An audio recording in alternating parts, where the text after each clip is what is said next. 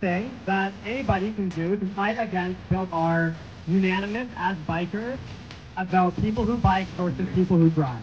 Fight between their caricatures of like sweating, yuppie, adrenaline junkie.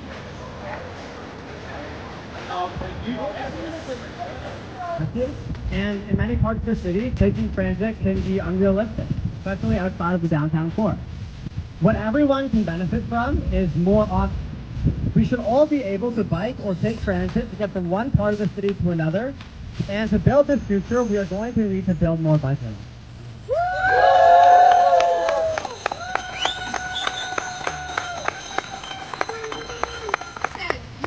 Victoria, he's our Minister of Transportation. You say that this bike lane legislation is about giving people more time with their families. Well, our family would give anything to have more time with Alex, to hug her, to speak with her, to celebrate holidays and life milestones, and to see what a difference she'll be making in this world today. They are hard words to hear. Please drop, and I think we can all agree with this, please drop this aggressive attack on cyclists and turn your attention to delivering action on other areas that are your responsibility, like affordable housing.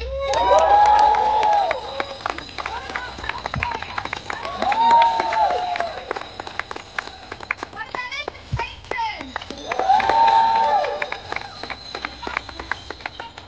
Actual serious amount of traffic congestion would improve public transit.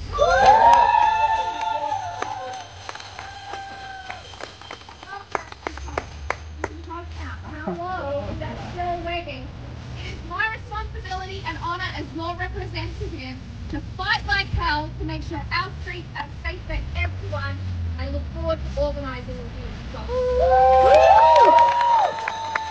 Or I have it on my Twitter account. Go check out North World Blind Date to watch the entire thing and see the moment where maybe Doug Ford momentarily got it before he lost it again. Now he called bikes death machines. So he is willingly sacrificing each and every one of you to try to get himself reelected. Are we going to stand for that?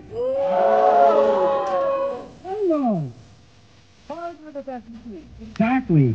I mean, you know, us versus the two-ton hunk of steel, we need protection. I'm so glad to see a doctor here because it was doctors and healthcare workers who asked for the university bike lanes. So thank you. Doctors both understand that bike lanes. I mean,